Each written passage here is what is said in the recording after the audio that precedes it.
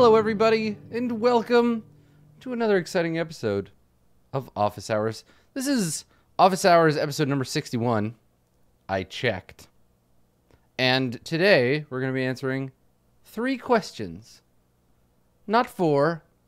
5 is out altogether. We're going to answer 3 questions about tabletop role-playing game mastering.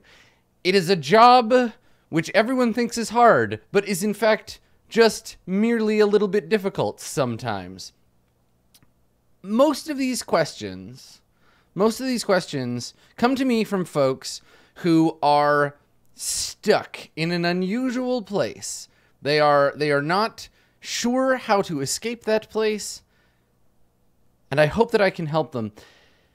Maybe more importantly, I hope that this advice sparks something in your brain, whether you are a game master who's been at this for years like me, or if you are just getting started. Either way, here come the questions. Our first question today comes from someone I think you will recognize. Someone we've had a question from this lovely human before. Hey Adam, so what do you think are the best ways to introduce changelings or shapeshifters as the primary adversaries in a campaign? Should the PCs know up front that changelings are a thing, or could it be handled with a slow burn reveal of strange things happening to NPCs the players know?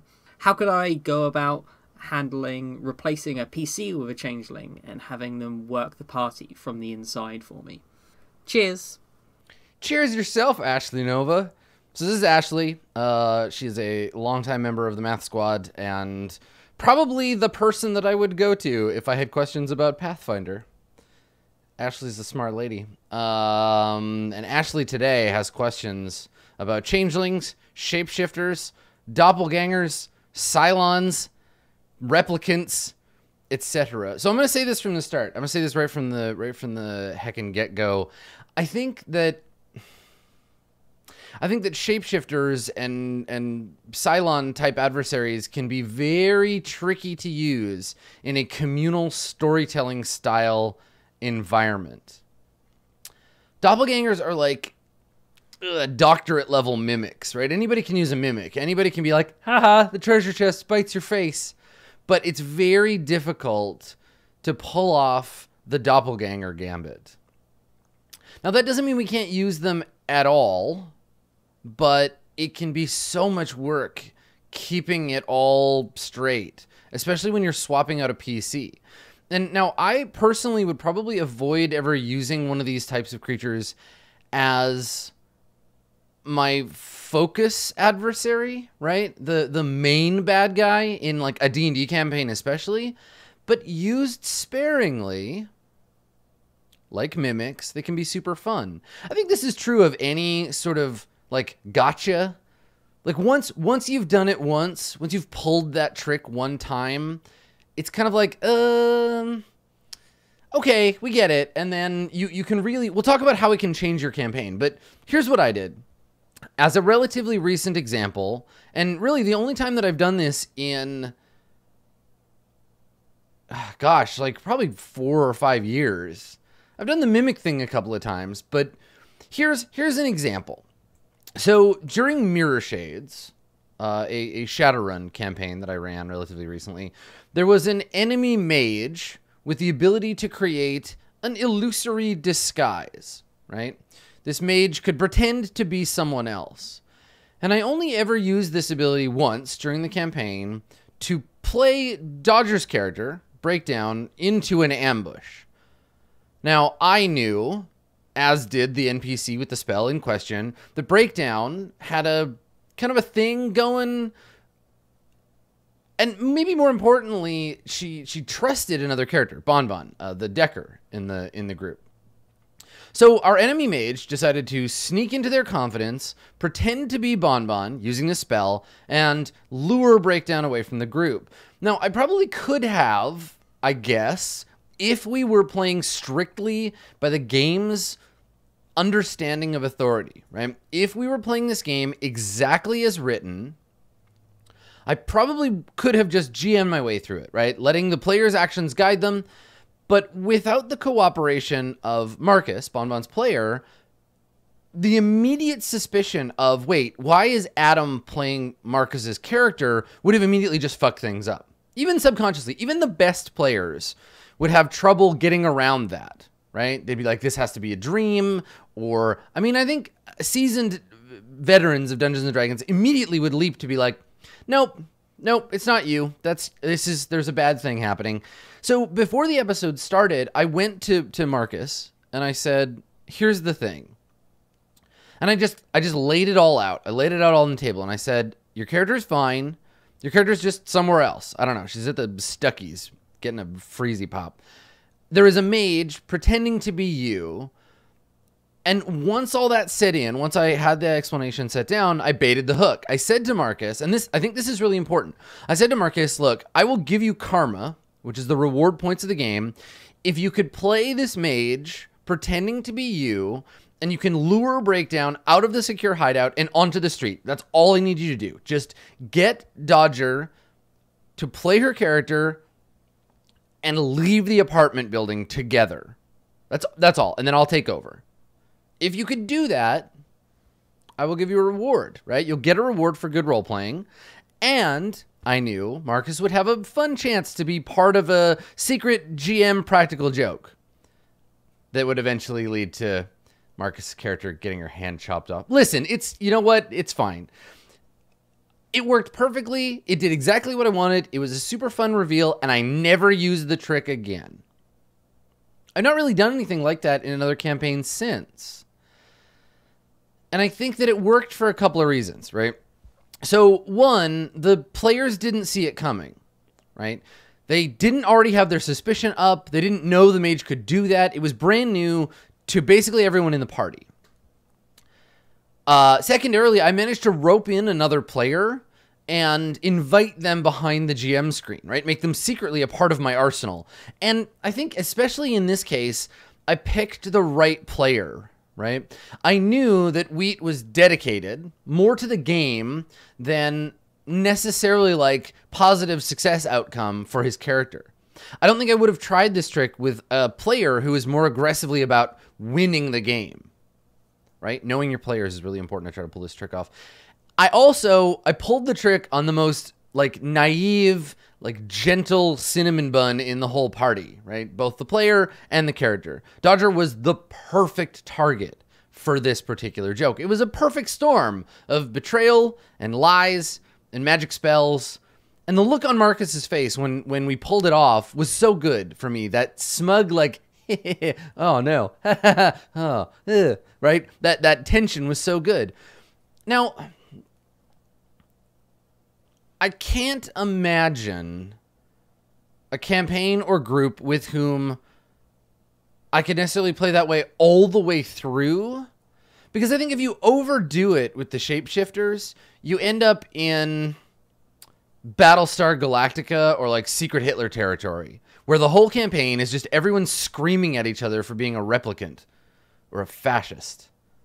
And that doesn't interest me as a campaign model.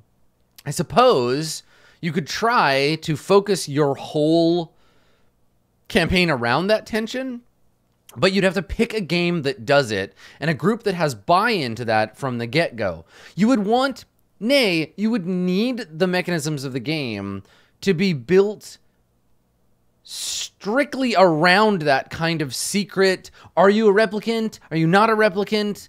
That kind of play. In which case, you're not looking at changelings as like mere adversaries, but they're the whole concept of your game. I think it's all or nothing. You got to go for broke. Now, if you're looking for a game that does manage some of the trust stuff, right? The secrets, the backstabbing horse shit, check out an older RPG, small press RPG called The Mountain Witch. The Mountain Witch.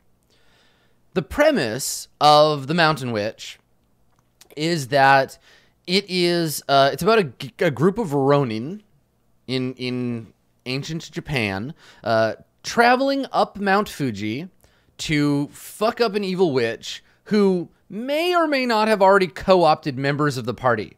It has a mechanism that uses colored tokens that represent trust. There's betrayal stuff in it, secrets that you hide from your party.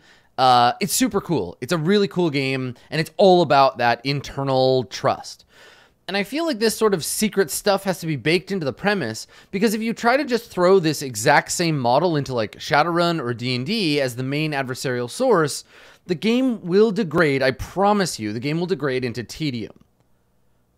Part of what made Battlestar Galactica as a series, because Battlestar is built on this, fun to watch, was our guessing who was a Cylon and who wasn't, right? We didn't necessarily get shut out of the show when a character was revealed to be a bad guy. There wasn't this sense of us versus them, but an outside observation of everything collapsing internally. In a game, the argument about who is or isn't a secret betrayer can just get shouty and falls out of game very fast if the game doesn't have mechanisms to work it out, right? In D&D, a game whose model is more or less predicated on a non-PvP setup, right? Like in D&D, it's assumed that the players are all, however grudgingly, allies who are combating external foes.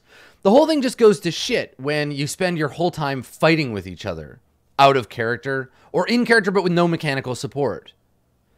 The reward structure, right, economies of the game are not built to support that, which makes doppelgangers like sort of a bullshit thing to include, to be honest. Like it's sort of a fucky move on the part of Dungeons and Dragons that the monster manual doesn't include any practical mechanics or steps on how to implement doppelganger infiltration. Like I feel like that's a little unfair. It's the same as including, and this I'm gonna level this at fucking Burning Wheel. It's like including bombs but not giving you mechanisms for them, or saying they're in and out of print supplement. The point here is that the game doesn't give you any of this stuff. So let's talk about tactics on how to make it work if you do want to take it upon yourself to have the doppelgangland be the premise of your game. Do not, for the love of God, overdo it.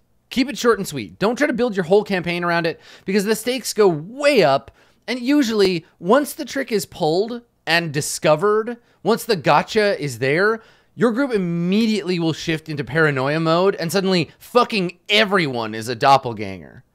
Barman, doppelganger. The Baron who gave us the quest, motherfucking doppelganger. Fellow party members, doppelgangers. That doppelganger over there, doppelganger. Pretending to be a different one. Paranoid players can very quickly lead to boring narrative. Instead of going on quests and doing fun shit, the whole game becomes about developing loyalty tests, right? This becomes the 10-foot pole of social obsessiveness. I do not think you can get past the gotcha. I think that the gotcha is a hard wall in this case, because once you introduce the idea that no one can be trusted, that anyone could be anyone else, you will lose the ability to do anything except question that. It creates a sense of a paranoid trap from which I cannot imagine a group of players in Dungeons & Dragons escaping. The game does not support that. You're searching for doppelgangers every 5 feet. So instead, use it in a campaign once, or like a couple of times if you can come up with unique ways to do it. Try it on like medium difficulty first, which is to say, do it with an NPC, right? Swapping one NPC for a pretend copy of that NPC is going to be relatively easy for you to handle, right? Don't go for the PC being replaced storyline right off the bat if you've never done this before. Flip-flopping NPCs can be a really fun trick, and one that can do a lot for a game. You can build an entire arc around, wait, can we trust this NPC because they might be a shapeshifter? The thing is, if you're not ready for the paranoia, you're going to end up with a group of, your whole party is going to be Joseph Stalin, right? sending every NPC to the gulag or having them murdered because anyone could be a doppelganger, and it's smarter just to kill that barman in case he was a doppelganger. If he wasn't a doppelganger, that's fine. The witch hunt moves on. There is a sudden and intense slowdown in the pace of the game once they discover the first shapeshifter. And as far as informing your players, this is where it gets a bit tricky, right? So I'm personally of the mind that giving players more information to work with is almost always more fun than not giving them enough information. I tend to prefer games that have at least a toe in the great ocean of director stance, and telling someone that they're actually a doppelganger for now is one way to do that. It's saying you're kind of an NPC for a little bit, and I think that's okay. I think if you tell the entire group that doppelgangers are a thing and they're a big part of the game and the game is going to be about rooting them out, that's cool, but you really have to trust the group to play to that, and you have to play a game that's going to reward them for it. D&D does not ever reward you for intentional failure choices. Ever. D&D is a competition between the player characters and the world. And asking them to ignore the optimal choice is like telling someone who's playing poker to fold when they know they could win the hand. Why would you ever do that? So if you tell your players, this person is a doppelganger in disguise, but your characters do not know that, you are making the game more difficult for them to play correctly. Now, you can rely on entirely extrinsic rewards, but I don't see that happening easily. So again, start small, right? Go with an NPC or two getting replaced. Go with inviting a player that you know will do it well into your secret doppelganger plan. For example, if I wanted to do this with all the people that I know that I'm playing role-playing games with right now, I would choose Distracted Elf. Elf would be great at this shtick. Now, know that this kind of thing isn't for everyone, and that overdoing it can be a risk to your campaign's pacing, but it's one of those rare tricks that I will say is probably better obfuscated from your players until you spring the trap, right? I don't think telling them, this person is actually a doppelganger, but you don't know it, I don't think that's going to work in most role-playing games. Because the players, no matter how good they are, they will shift the way they look at that character once they know. But you know your group, right? I trust you to handle them in the scenario smartly. And in this case, unless you're playing the Mountain Witch, trust and replacement of character mechanics, none of that stuff is going to come from the game. So like the OSR, you are responsible for making that work at a player GM level. I think you shouldn't tell them. But you know your group better than I do.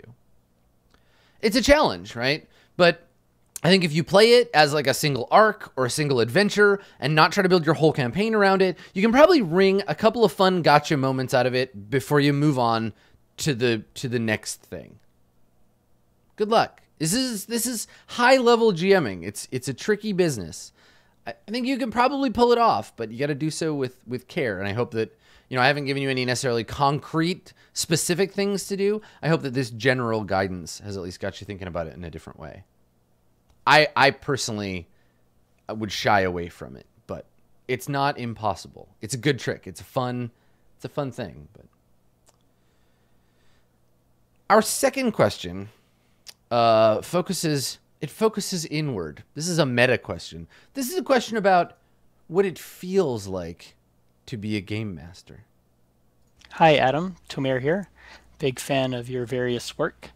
My question, many of us GMs after a gaming session have those inner voices which elaborate on what we did wrong or how we failed, even when player feedback points at a game they thoroughly enjoyed.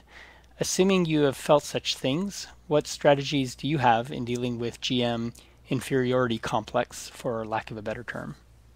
Thanks. Well, as a fantastically talented game master, as author of an award-winning role-playing game and successful internet personality, I've never experienced this self-doubt you speak of. Now, I can imagine this might be something other people feel, but I just can't empathize. Thank you for asking the question, though, Tomer. So our third question... No, I'm obviously just kidding. I'm obviously just fucking kidding. Real talk, I feel that, and then throw on top of it that I'm not only trying to make a game fun for my players, but also sometimes thousands of people who are watching me do that thing. That feeling of, heck, I did a crappy job today. I did a bad one. This was not a good session. Is something that everyone that GMs feels in some way or another. We all feel our feelings in different ways. For me, it's like, I look back at a thing and I don't ever want to think about that episode again. Just fucking stay away from me. Memory of the bad episode. Just please leave me alone. Everybody experiences this differently. And not just game masters, right? Not just game masters, but players too, right? Players feel this at the end of a session. I definitely have had sessions where I feel like, oh, you know, I just didn't bring my A game, or like I wasn't listening to my fellow players, or like I was being pushy to get my agenda going. It's not, everybody feels this. It's not just GMs. There's just bad stuff that sometimes happens. And it's hard too, because you go looking for feedback and your players are like, yeah, we're having a great time. And chat's like, woo, that was great. This was a fun episode. And you look at them and you're like, you're a fucking filthy liar. That was garbage. I can feel it. That was trash and you're lying to me because you know you did bad and they must be miserable. And they're just keeping it from you, filthy doppelgangers. Except that I think that you're looking for a mutually exclusive thing here and there isn't one, right? As a GM, you can feel unhappy with how a thing went. You can know instinctively you flubbed something. Maybe you fucked up a rule. You can feel awkward and crappy about your game. And your players can still be having a great time. That's the fun thing about feelings. They're not mutually exclusive, right? You can feel like you had a shitty time and didn't do well, and your players can have a great time and not even fucking notice, and neither of those things have anything to do with one another. I mean, unless you're playing in a group where your sadness is a thing your players find fun, in which case you got problems. Y'all need Jesus. So whatever your players are saying or feeling about the game is true, and it is real, and they can be having a blast, and your crappy feelings can also be real and true, right? Both things. We can't affect or change or sometimes even understand the emotions of other people in any meaningful or predictable way sometimes. So let's Tomer, let's you and me focus on you. All right?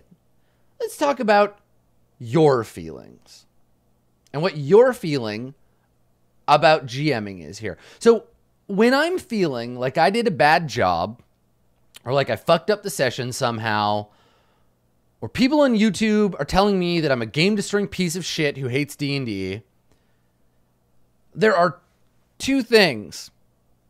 These two hot tips make me feel better. All right, you want to know my two secrets? My two secrets to feeling great about my game mastering when YouTube is telling me I'm a cuck? Here they are. Self-confidence and not giving a fuck. Yeah. So, the first one's a lot harder. I'm going to start with the second. Stop giving a fuck. Just stop.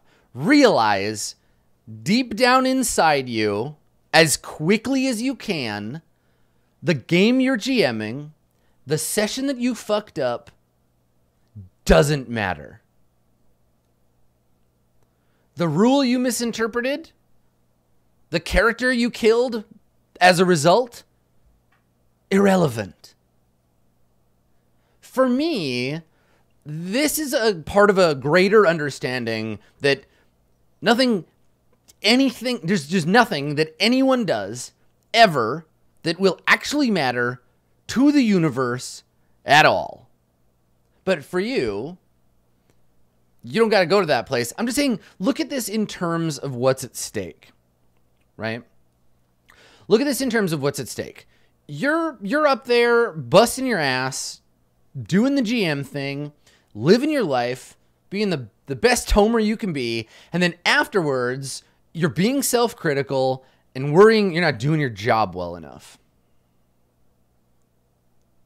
Let's assume, for the sake of experiment, that you are indeed a tragic mess. Let's pretend, Tomer, and pretend we shall, because it's very much not true. Let's pretend that you are the worst game master in the history of time. You're just like a total fuck up, and you're terrible, and you just, what are you even doing with your life? Let's pretend that, all right? This is fine. It is okay. It does not matter. The stakes around this are very low. Your friends are not going to hate you. You will not lose your job. Your significant other will not sacrifice your baby to the powers of darkness because, as a GM, you're about as much fun as a sucking chest wound. When it comes down to it, no RPG-related fuck-up is going to be so significant that it's going to do much more than just wound your pride. You, Tomer, are the one that is being hard on yourself. You're the one creating the conflict and the torment here. And you know what? That's okay. Because you give a shit about this. You want to feel like you are better, right?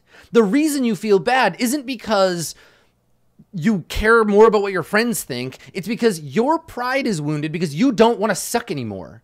You feel like you're shit, and you don't want to feel like you're shit, and you want to be good. You want to look at yourself in the mirror and be like, damn, Tomer, I am a handsome individual who's good at role-playing games. And that is where we come to the second part of the solution. Self-confidence.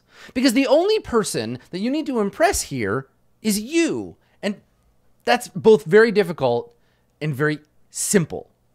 Confidence, for me, comes from a sense of knowing deep down that I am competent and decent at what I do. That I have prepared, I have done my level best, and despite the ultimate meaninglessness of attempting to do literally anything at all, I care deeply about game mastering. Caring about shit can be hard.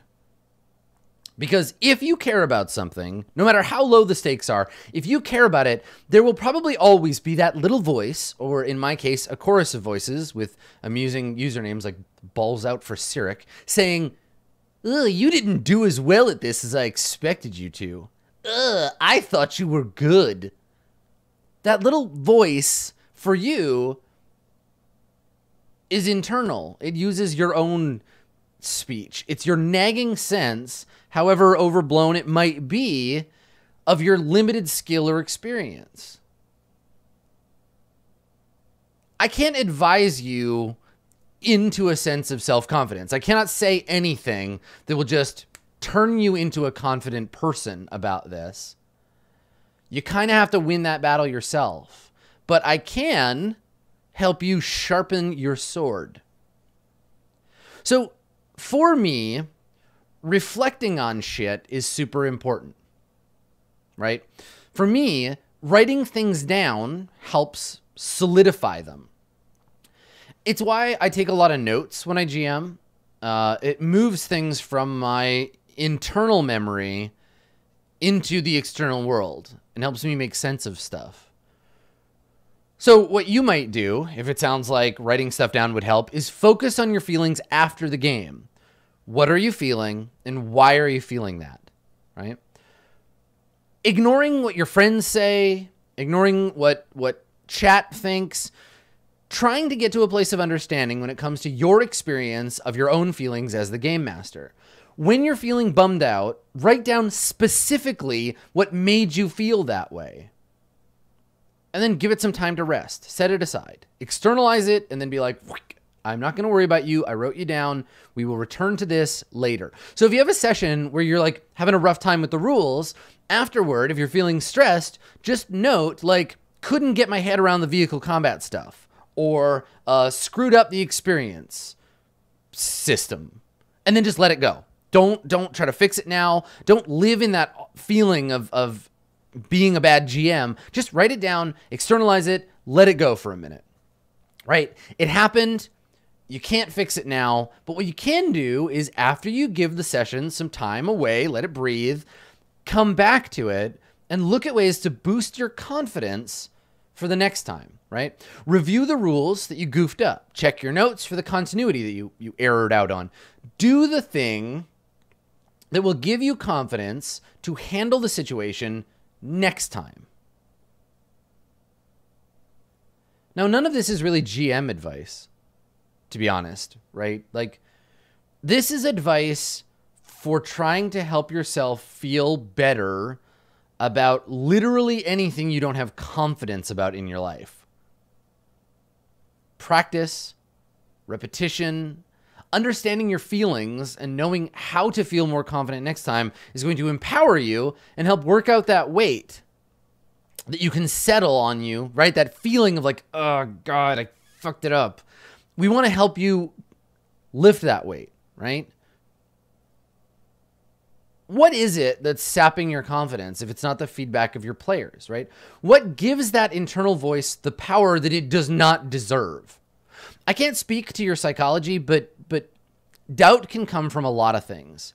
And the best thing you can do is free yourself from the idea that failure as a GM is even remotely catastrophic. And then you can hone in on what you can do to bolster your shit, right? I want you to feel hype about every single session, but fucking nobody feels that way. No one on earth, I promise you, feels that way. From the GM who is doing their very first session all the way up to a seasoned pro who does it 4 times a week, everyone has sessions where they're like, oh, my whole life is a lie. I'm terrible at this. I'm going to light myself on fire. Do not light yourself on fire. Instead, keep at it, right? Don't give up. Don't listen to that voice that says, fuck you, quit. Make an effort to understand not just your feelings of inadequacy, but where they come from and what specifically triggers them. Tomer, you're going to be okay.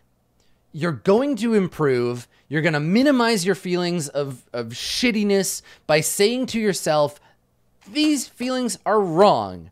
I am good at this. I can have confidence even if I fuck up because I can unfuck the things that I am doing wrong, right?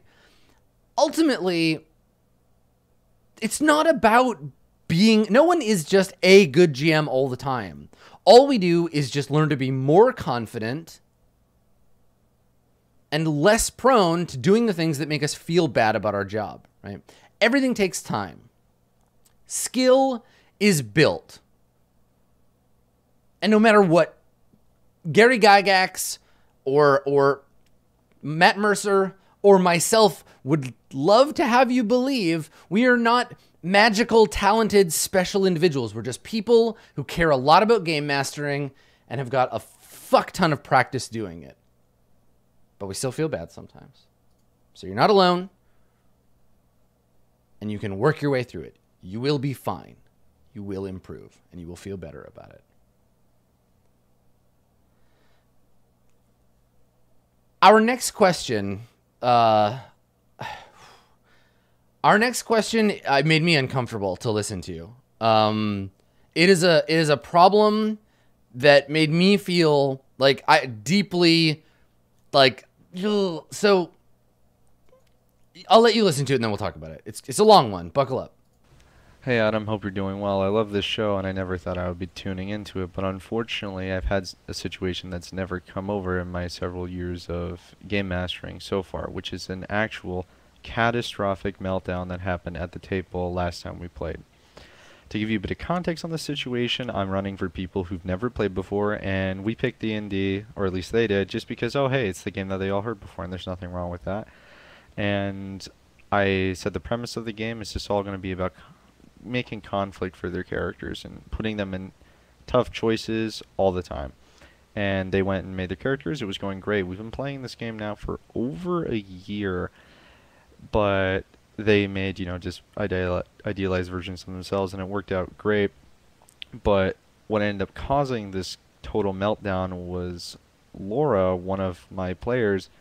She had a Cleric of the Raven Queen, which is all about killing undead. It's an undead themed campaign, classic. And she went and super invested in this one character, this 8-year-old girl named Stephanie. And we're talking like spend all of her extra money from the loot on like making schools and all this other stuff. This was literally the game. Well, unfortunately, this girl ends up getting killed and then being brought back as a vampire. So now, oh hey, you need to either be a total heretic to your religion or kill the light in your life for your character.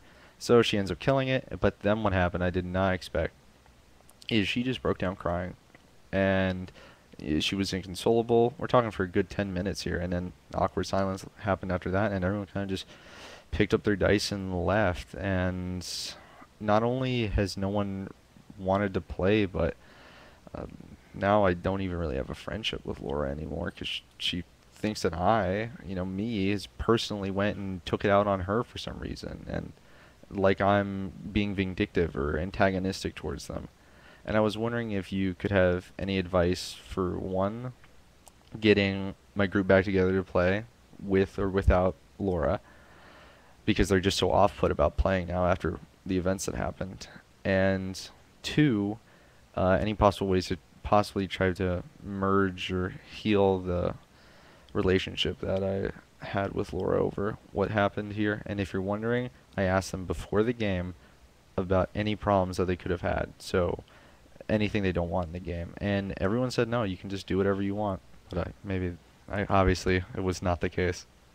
Have a good one. God, it's just like it's a perfect storm of like bad things, right? Like brand new players, idealized version of themselves, a game in which like bad shit is gonna happen to your character. So, pretty serious bleed, right, between player characters, pretty serious bleed, and then a bunch of other kind of terrible shit that happened as a result. It can be really hard when, as the GM, we think we've done everything we can do to let our players know what to expect. We tell them the game is going to be a certain way. We ask them to establish boundaries, etc. But then someone's boundaries get pushed, or they hit a place where they get upset, and all of a sudden, the game isn't what it was before. And I think this is the kind of situation that a lot of people are going to find polarizing, right? I suspect a lot of people hearing the question are probably thinking one of two things. They're probably thinking, man, what a bunch of jerk-ass players to be so like mean to her. What a jerk GM. Or what an overdramatic response.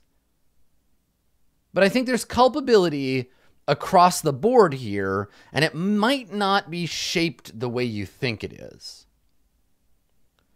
The thing that set all of this into place for me after listening to your question a few times, Mike, was that statement that you were running the game for people who had never played before. Folks who don't know what to expect and don't know the proper or expected behaviors in situations they don't anticipate can have a really hard time consenting to difficult or emotional situations. Now, I'm not saying you did anything wrong necessarily. I'm certainly the kind of GM that likes to challenge players and put them in situations where they're forced to make hard decisions. I think the scenario with the right player was great. And I'm also often in a place with players who are less experienced than I am, and I've stumbled too, right? One thing I've learned, and that I'm still learning really, is that players who don't have any experience with a game or with role-playing games at all have a really hard time imagining what to expect. Let's imagine, because maybe it's true if you're lucky, let's imagine you've never been slapped in the face before. No one has ever, like, open hand, full on, slapped you hard in the face. And I say to you, is there anything that you do not want me to do? And the specific boundary of please don't slap me in the face doesn't come up for you because you don't know that being slapped in the face is even really on the table. Or maybe you don't think it's going to hurt that bad. Or it just never occurs to you at all. So then I walk up to you and I wail you as hard as I can, right in the face. I just blast you in the face. Well, I can definitely say, well, you didn't specifically say not to slap you directly in the face as hard as I can. But that's not really fair, is it? Now, I'm not telling you that you should pull your punches necessarily, or that you should try to treat your players with kid gloves or insult their intelligence by babying them. But I want to point out that saying, well, I asked them to tell me things they didn't want, kind of doesn't count when you also say they're brand new to RPGs. They sort of cancel each other out here. I think that we, and I say we not as game masters, but I say that we as experienced players have a responsibility to new players to help them understand what the game might consist of. If you're playing Dungeons & Dragons with a group and you don't tell them that murder is on the table, that killing other people and having yourself be killed, right? Physical violence is on the table. We are failing those players. If we do not tell them, like, very bad things can happen to the characters that you care about, including your own character, we are failing them, right? That is a thing that is really important with new players. And again, I'm not saying you didn't do this. I'm just talking about this in general as experienced players. Now, I just think we don't need to go as hard out the gate as we might with players who already know the game and already know RPGs and already know the group, because this is a social problem too. We'll talk about that in a second. We have to help them understand what they might or might not expect so they can say, yo, I am not ready for this. We shouldn't necessarily take it slow, but we should check in as we go, right? I see you're getting really attached to this NPC. We talked about how the game is going to be about challenging you in the things that you care about. I just want you to know that it's possible that this character is going to be threatened. Is that okay for you? If not, we will fade them into the background, right? We want to let them know the consequences and ask if they're still committed, right? How did you do along the way with this player? Did you let her know this might happen? Did you talk to her about the dangers that might befall this character? Did you take time to express the pitfalls or the price that she might have to pay for caring about this NPC? Even so, if you did even if you did like the best possible job, when it came down to it, the moment was triggering for this player and caused your friend some mental harm, and it feels to me, listening to your description, when your friend was emotionally triggered by this thing, it feels like how you described it, y'all kind of fucking bailed on her. And then y'all kind of just fucking bailed on each other.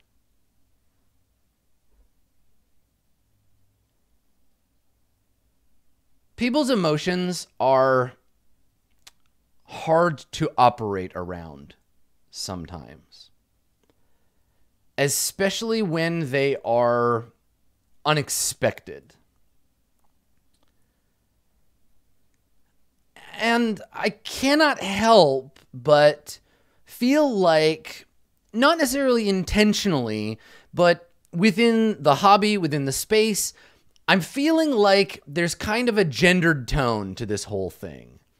I don't know the gender makeup of your game, but a woman having an emotional reaction to a thing inside a traditionally masculine assumed space can be very volatile and confusing for folks. I'm not saying that anyone here is pointing fingers or saying like this happened because this person is a woman, but I would just like to draw attention to the way that games like this interact with gender. Obviously, for everyone, this event was a lot. And it was a lot all of a sudden. And I wish that y'all had been in a place to say, oh, hey, okay, we're going to take a break. And as friends and co-players, we're going to talk about this, if that's something that everyone is comfortable with. The idea of a full stop where you all just revert to being people who respect and have space for each other's feelings is like weirdly uncommon and sort of rare in gaming groups especially. More often, a jarring expression of non-game negative feelings can, as you've seen, just be too much for people to deal with. And everything just sort of dissolves awkwardly. Now, I think that there are things we can do to defer that collapse, right? To avoid the big emotional clusterfuck and just play the game, right? We can use lines and veils, which require knowing in advance what to draw lines for. We can use the X card, right, to future-proof. But lines and veils and the X card are like playing, in a lot of ways, like playing chicken with triggering content. I have been in groups where the X card on the table is like a loaded gun. And it's saying, I fucking dare you. I fucking dare you. Push me enough that I have to draw the X card, right? The X card, if just real quick, you draw an X on a card, you put it in the middle of the table. If anybody has content that they feel uncomfortable about, or they are feeling like they're approaching something triggering, it can be anything. It can be like spiders if you have arachnophobia. It can be you're starting to feel emotionally overwhelmed, whatever. You can tap the X card, and everyone's responsibility is not to talk about it, but instead to just move in a different direction. That's the X card. However, the X card can absolutely feel like a dare with certain groups. So it doesn't sound like that would have helped here, because I don't think your player knew. I don't think she knew she was going to be that fucked up. It sounds like you wanted a game that felt like a powder keg combination of danger to the things the PCs want and care about, and high stakes choice making, right? So what steps did you and your group take to make that high stakes emotional shit safe? Like, what did you do? What structure did you build to make that possible? What commitments did you make to each other to see this intense stuff through? Because I feel like the whole approach was, well, as long as you didn't say in advance it wasn't okay, I get to just barrel along. When your friend had a powerful negative reaction, everyone's response was awkward and negative, and you all just kind of like let her down. Nobody was ready for it. Nobody talked about what to do if you got there, even if you knew it was possible. And you had to know that was possible, right? No one is so ignorant that they couldn't imagine a world where people get deeply invested in their game experience, because that's good. That's what we want. We just have to create a space where they know they are not going to be left behind. So Meg Baker talked about this type of gameplay, and I think we've talked about it before. Meg Baker talked about this type of gameplay and called it, I will not abandon you. So Meg said of it, I as a player expect to get my buttons pushed, and I will not abandon you, my fellow players, when that happens. I will remain present and engaged and play through the issue. I as a player expect to push buttons, and I will not abandon you, my fellow players, when you react. I will remain present and engaged as you play through the issue. So I will not abandon you type play requires buy-in. You have this conversation before you play. This commitment to remaining present and engaged, and not, as your group did, just awkwardly fucking fleeing the scene like cockroaches when you turn the light on, is crucial to that kind of play. In the same way, had she been prepared and felt safe doing so, I think your friend could have had a cry at the table, but you'd have been able to deal with it, to move through it, right? Her getting upset, you would have anticipated and been able to support her and she would have been able to play through it. Some of that emotion could have been funneled into her character. But what fucked this up wasn't Laura crying about her NPC and the bad situation. That is not what fucked up the game. The catastrophic meltdown here is not on her. It's on all the rest of you for fleeing the scene. The group fucked up, right?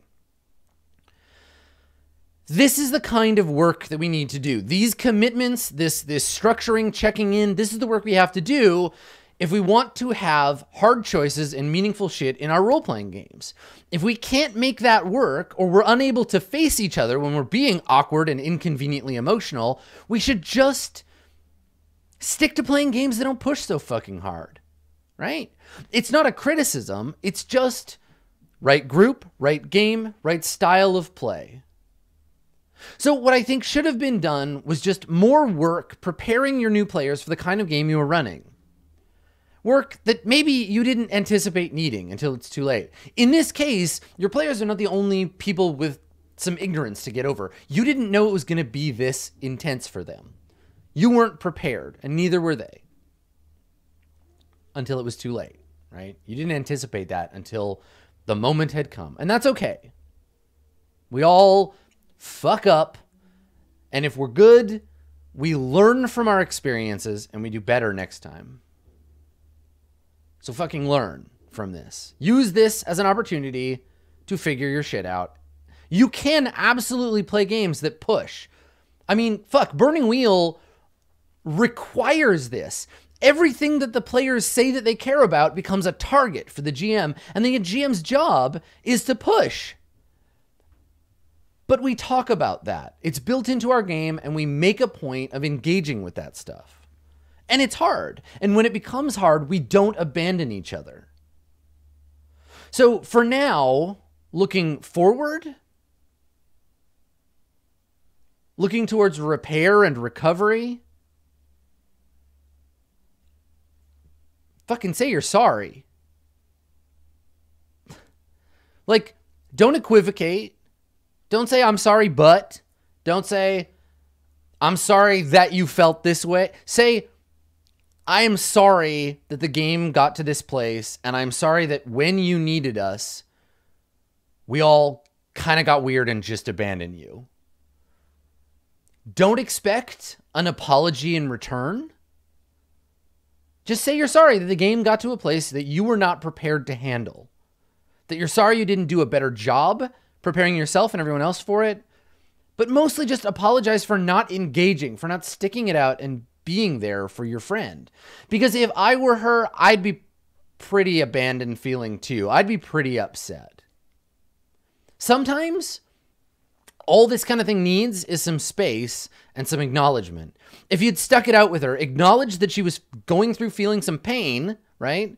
Acknowledging that pain, taking a break, not fleeing the scene, and then just spending some time as people, not just as characters, working out the situation, how it felt, I bet you'd still be playing the game. The only thing worse than feeling bad about something is feeling like you are not allowed to feel bad and are being punished for feeling bad about it. I think acknowledging that and apologizing for it is going to give your friend some space to understand that it wasn't your intent, right? That you weren't out to make her cry and feel bad outside the game, right? The game just got to a place that no one expected and that y'all handled it real poorly. Just own up to that. Then your friend can decide if that's something she wants to do more of, right? Play that kind of game. Trust that you've learned from the situation. Buy back in. It's hard, right? Because you seem like you have a particular style of play that you want to engage in, and that's very cool. That's rad. I'm into it. You know what you like. It's important that we do not hurt people by doing things the way that we want to do them, and that we're open to feedback, and that we know how to engage when we hurt people by accident. Because that happens. You didn't do this on purpose. I hope that you and your group can sit down like humans who care about each other and talk it out, and that you can get back to your game. I hope that you can do this with Laura. When you, my heart broke a little when you said, can we get this game, help me get this game back together with or without her. I think that the cruelest thing you can do is abandon her completely, right? It's to say, if you can't handle the campaign, you're not allowed in it, get out. We're all going to go back to playing the game and not being emotional. That is possibly the worst lesson you can learn from this. And if you continue playing without this person, remember, you are saying to yourself and to your friends that stick around, this is okay. It is okay for us to ostracize someone who has an emotional response. In effect, you are saying it is explicitly unsafe to have emotional responses because explicitly or implicitly, we will kick you out of our group. I hope that you can find empathy for one another. I hope that you can get to a place where you can have fun and it can be a safe experience. Even when it's a brutal or intense one. For us to deserve intense emotional gameplay, we have to earn our way into that with trust, safety, and empathy. Your friend is more important than your game. That's all I gotta say about that. This has been episode number 61 of Office Hours. Thank you so much for coming, everybody. I hope that you learned something about changelings or self-doubt or complex emotional reactions in role-playing games. Some of these things we deal with all the time. Sometimes they come up rarely. But I hope that I've helped. At the very least, I hope I've helped our 3 question askers. So thank you for coming, everybody. This has been the episode. If you want to get involved, if you're sitting here thinking, shit, I got some questions, Adam, I got some stuff, you can submit your questions, www.adam-koval.com/office-hours. Fill out that form. I will get the question and I will attend to it in as expedient a manner as I can. There are a lot of people who roll initiative before you, but we'll get to the questions. That's it for me, everybody. We will see you next time for more Office Hours.